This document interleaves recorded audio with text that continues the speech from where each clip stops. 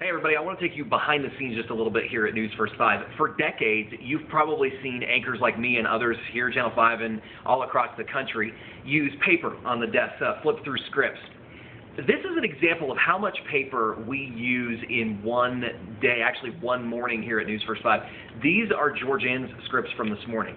Now, I only point this out and feel free to point this out because this is about the amount of paper I probably use on a normal morning show too. So think about double this on a normal morning show. It's a lot of paper. It's almost half a ream probably, maybe even 3/4 of a ream. Today, we transitioned into iPads here on the News First 5 anchor desk. I used this for the morning show, and it allows us to save a lot of paper, money in paper, and then also go green. So one way that we're trying to save the environment and also cut costs here at News First 5. Pretty cool, and it works really well. We're excited about it. You'll be seeing more of that on all of the shows in the coming weeks here on Channel 5.